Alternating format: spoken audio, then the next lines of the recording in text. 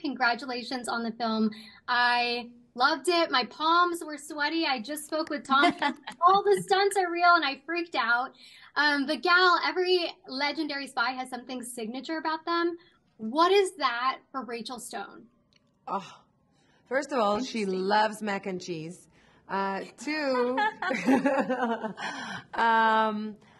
I don't know. She's like a loose cannon. She's like a wild woman who, on the one hand, has a really good sense of justice, but on the other hand, you know, as much as she's an incredible secret agent, she finds it really hard to work within the system and follow the rules. So that like clash is super interesting and delicious.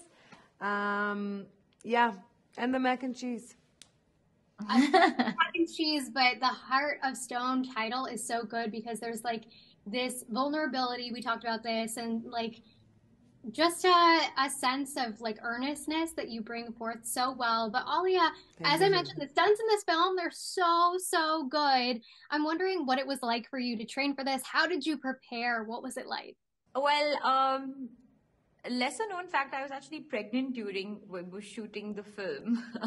So Wow. yeah, so I couldn't do a lot of this stuff while I was pregnant, and that's why there was again, without giving too much away, there was a lot, and kudos to the whole team to make sure that I was very well protected, and safety, I mean, is of utmost importance for all actors. But in my case, it was even more, they were even more particular about it. But it was quite interesting to even go through all those beats, and not everyone knew. Gal knew, of course, and the stunt team knew, but go through all those sequences whilst being pregnant. Sometimes it was just like difficult for me to get my legs up and like going into squat position and stuff like that. So all of that was really interesting. The wire work was a first for me. We did the wire work post after, I had delivered and everything was safe. That was the first for me, because hanging for like 8 hours in a day, and doing all those things in the air. But when you see the final picture and all the effects and everything comes in, it's all so worth it. And it's like, oh my God, did I do that? That looks really cool. That's me. I'm so honored. I'm speaking with two Wonder Women, clearly. Last question for you, Gal. You take on these iconic roles so often. I'm wondering, when the filming day is done, how do you kind of get back to yourself and shed the character? So I'll tell you a funny anecdote, and that's gonna sum up the whole thing. We've been promoting this movie, and we just came back from Brazil, where we felt like we were rock stars. Literally, we went live with 20,000 people shouting our names and sending so much love our way. It was electric. I came back home, first thing in the morning. I'm with my daughters. The oldest two are asleep. The baby one is awake, and she's eating hummus with pita chips, and she's dipping it in the hummus, and then it fell on the carpet, and my mom calls me, and I'm like, Mom, I need to clean the carpet. It has hummus all over it. It's like life is grounding. Life is healthy. It's the good balance between, on the 1 second you're here and 1 second you're like completely normal, folding laundry or doing, or cooking dinner. I love that. I love the fact that I get to enjoy both worlds. And it's life. Humbling, but I'm sending so much heart and so much love to both of you. Thank you so much for your time. Congrats. Thank you. Lovely speaking to you. So good to meet you, Jamie, and congratulations on the film. Wondering what your training was like for Heart of Stone. Pretty intense, pretty full on. I'm someone who likes to keep myself in relatively good nick anyway. I'm a pretty active person. I'm not very good at, it has a big effect on me if I'm not exercising in some way or training or playing sport. I don't sleep well. I don't feel good. And so, but this was heightened, I had to do a lot of stunt training, a lot of fighting, a lot of throwing guys and girls who are probably stronger than me around the place, and making that look convincing. So yeah, I had a lot of fun with it, and I definitely enjoy that aspect of my job when it pops up. Yeah, what was it like for you to star in this action film? I know you've done action before, but on this level, I can imagine it's international. I was sweating, like my palms were sweating watching these stunts.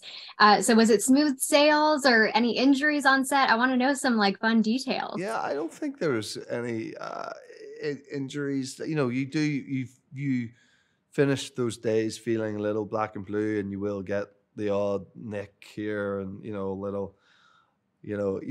Look, you don't want to be the guy complaining about like, a 2 millimeter like slice on your finger that you've got in the middle of a fight scene.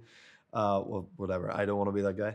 But you definitely, I picked up a few scrapes along the way, but felt very safe, had an unbelievable team around us. But, by the nature of what you're doing in the confined space, sometimes you're doing it, you're going to get bumped around a bit, but it was all good fun. I don't mind that. I played a ton of rugby growing up, but I don't mind people hitting me. I find it quite fun actually. So yeah, I'm all for it.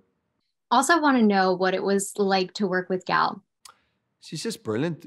She's so in her rightful place in leading movies like this. You know what I mean? And she's proven time and time again that she's so capable of being in that position, and it's a lofty position to be in, and it's no easy feat to carry movies of this scale that have this much attention and sort of money behind them and interest behind them. And it's a very impressive thing, and she does it with grace and decorum and grit and strength and humor. It's very cool, and yeah, I just love working with her. I love the whole cast, but Gal's at the forefront of all of it, and yeah, she made it super easy. Also, last question for you. I love the artificial intelligence angle of the movie. I'm not going to give anything away, but in real life, how do you feel about AI? Because this is really timely for our industry. Are you hesitant? Are you ready for the future? Like, what are your feelings?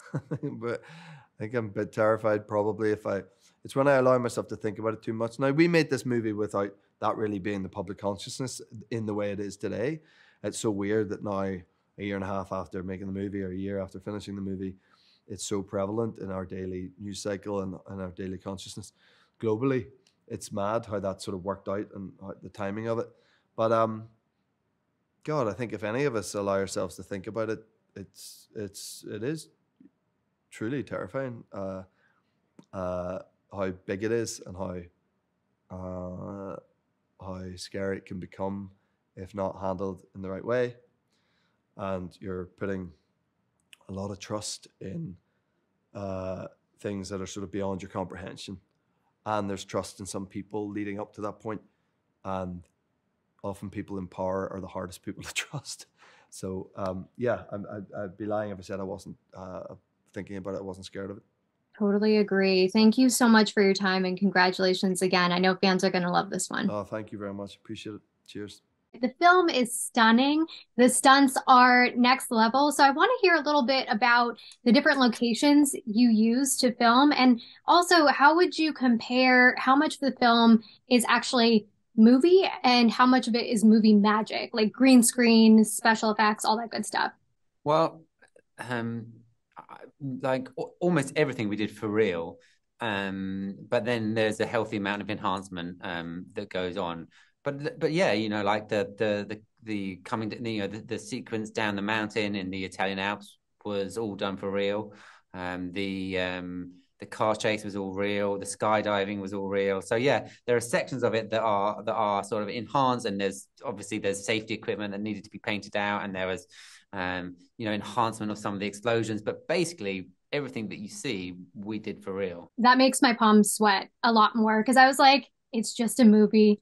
They're not in danger, but the stunts look so good. And just really quickly to circle back, where did you guys film? Because this looks so international.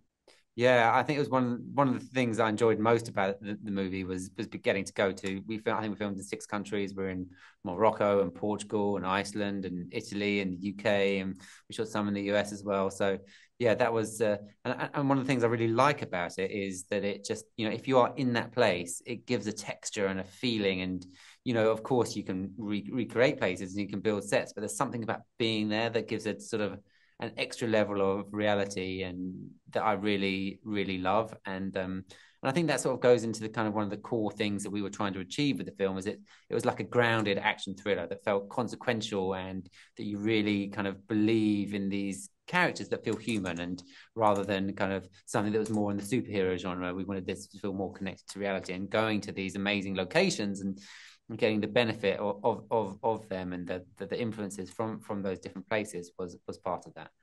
That humanity absolutely comes through. And Matthias, kind of speaking to the healthy level of special effects, I was really glad I got to see an unfinished version, because it reminded me, like, oh, sometimes these actors are not working entirely with this technology or these graphics and the things that you see in the final cut.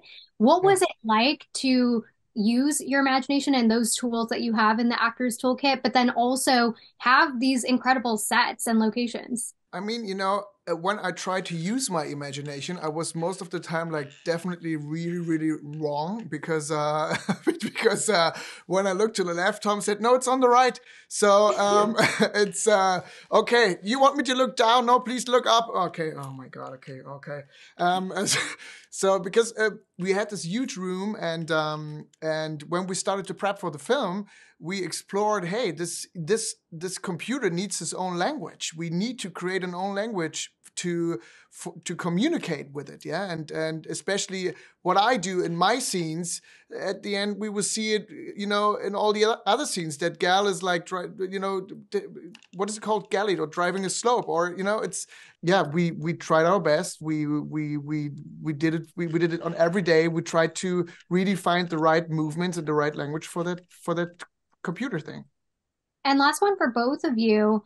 What was it like to work with Gal? Because I think when we talk about the humanity that comes through for a spy action thriller, she really brings a lot of that sincerity and that earnestness forward. Gal is the best. Yeah. Gal's amazing. Like, she was really, she lies at the center of this movie. It was the movie came out of conversations that she had with Skydance, the production company at the beginning. So it sort of started with her and grew out the conversations she had, and she was really the center of so much of it. And she's just this kind of fantastic, effervescent, warm character who brings strength and vulnerability to the role in equal measure. And it was a pleasure working with her. Gal is the best, and every day with her, because she has such a warm heart, and she's taking care of everyone, and she's she's always there. You can always talk to her, and she's so involved and 150% focused on her part, and making sure that she's just amazing. Amazing. Congratulations again on the film. I can't wait for everyone else to see it. Thanks so much. Yeah. Watch Heart of Stone.